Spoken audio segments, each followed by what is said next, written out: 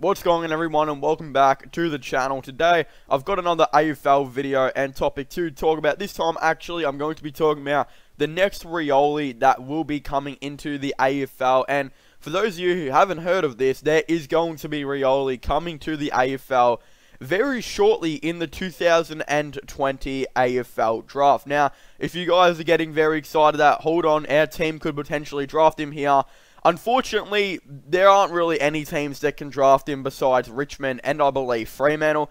The reason is because the Rioli that is upcoming is Maurice Rioli Jr., who is the son of one of the AFL's legends in Maurice Rioli, who I believe was the first Rioli to actually play AFL. He played 168 games for South Fremantle before going into the VFL, where he played for Richmond from 1982 to 1987, playing 118 games where he kicked 80 goals. He also, won the Waffle Premiership in 1980, two-time Richmond Best and Fairest 82 to 83. Won the Norm Smith in 82, even though I believe Richmond actually did lose that grand final. And yeah, he was in the VFL Team of the Year in 1983.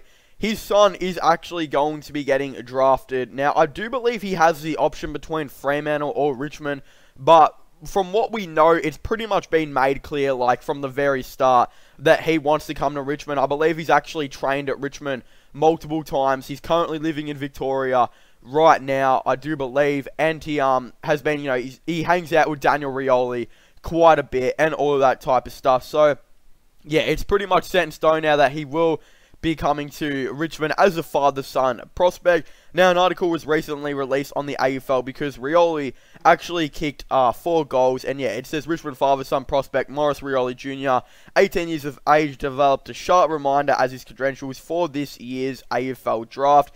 So yeah, it is pretty impressive. I'm really excited to see some more highlights actually, eventually come out of Maurice Rioli Jr. And yeah, it's going to be extremely interesting to see. They pretty much recap some of the awards and stuff his dad won. And yeah, it says Essendon has also had ties to the Tiwi Islands as part of their next generation academy zone.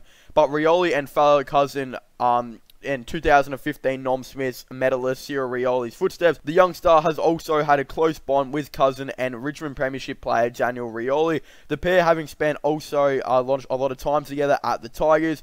Maurice Rioli Jr. is the nephew of former Essendon player Dean and is related to West Coast Premiership forward Willie Rioli and St Kilda defender Ben Long. He is expected to play for Northern Territory in this year's under-18s national champions. So yeah, we'll get a lot of very high highlights of him when the competition does actually end up coming around. So I'm extremely excited to see what Maurice Rioli Jr. Does. For those of you who don't know, I'm actually a massive Richmond fan, so because I pretty much know that this is we have the most likely chance of getting him, and he's pretty much already committed to the club, I am very excited to see what can potentially happen with, Maurice Rioli Jr. And the fact that Richmond might even go into the 2021 season with 2 Riolis on their list in Daniel Rioli and Maurice Rioli Jr.